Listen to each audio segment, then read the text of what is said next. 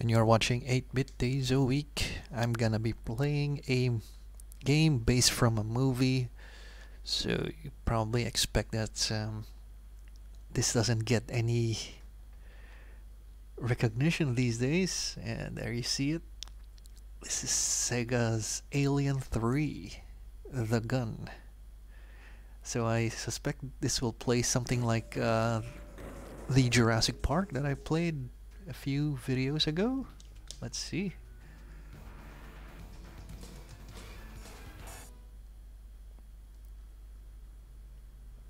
Oh yeah, yeah it is. It's an on-rail shooter.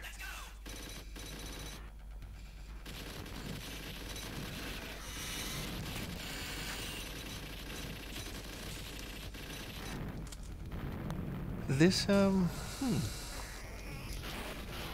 if you actually remember the last time on when I was playing Jurassic Park, I was commenting about how it's actually difficult to control the crosshair. This one is much better. That's my first impression right now. Face hugger. I hate those things.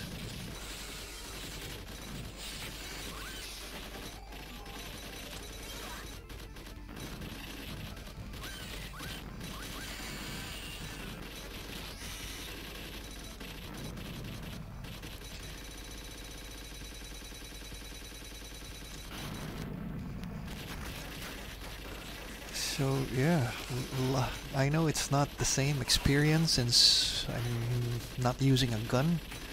I'm just moving the cursor with my D-pad and just hitting the trigger button.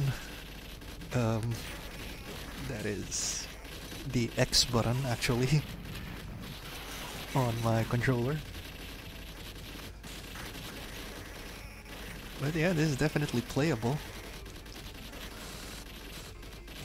It's obviously not perfect, but I think you don't have much options if you wanna try this game. Something's inside.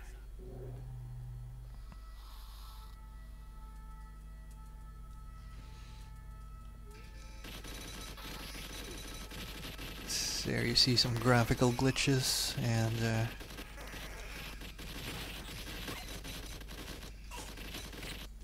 this is turning out to be much better than the actual Alien 3 movie though.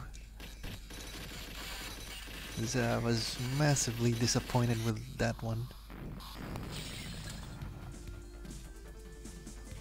Oh.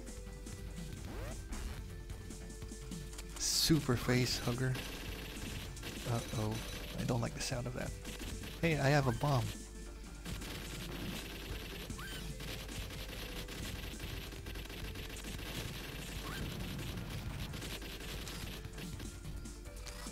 It's getting closer.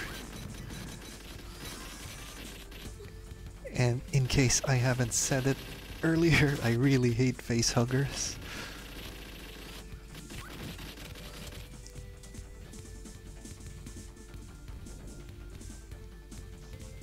Okay, die already. Alright.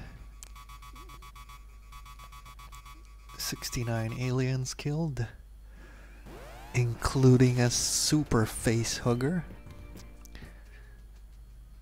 That doesn't sound right. Alright, moving on.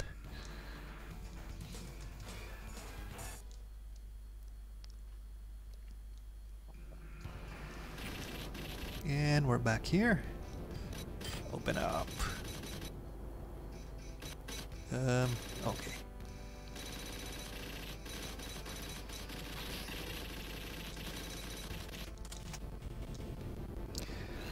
So at least this is an experience. I do believe, and everyone, you know, if you have a classic or a Pi, and you have the space, even if you don't have, even if you don't really like games like these, I think you should at least experience it. I definitely recommend this over the Jurassic Park one. But we're facing xenomorphs instead of aliens. Because the Jurassic Park just felt... the cursor movement just felt weird. Kinda hard to control. And since your character there is like riding on a vehicle or he's running, I don't know, the screen keeps constantly move. Ugh, we said my mom, but who cares? So it's kinda hard to get a bearing on where you should be pointing your cursor at.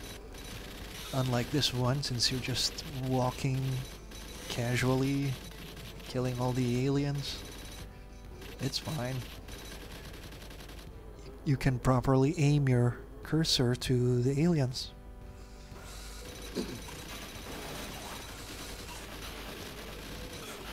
And as if aliens weren't enough, I'm facing some machines.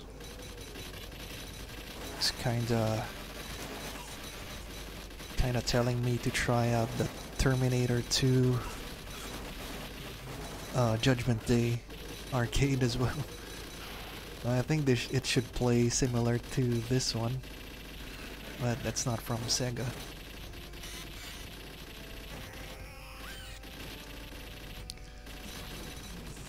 Alright. The graphics look terrible at this point.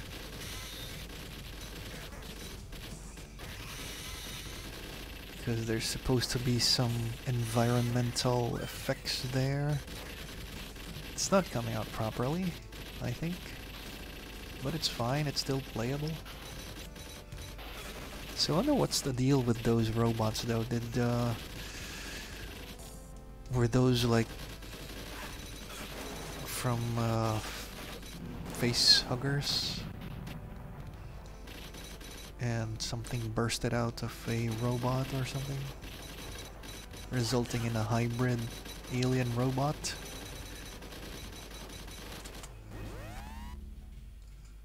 Alright, I'm facing a tank. So is there like an alien pilot in there? Alright, throwing bombs here and there, and the life doesn't seem to be going down. So this is kinda rough.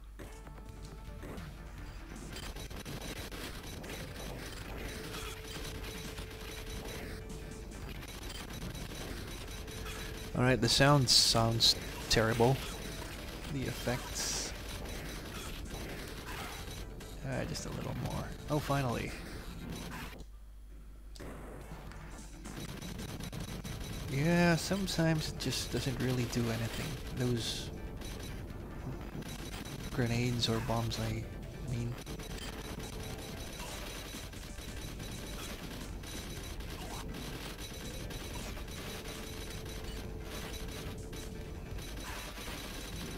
Okay, there you go.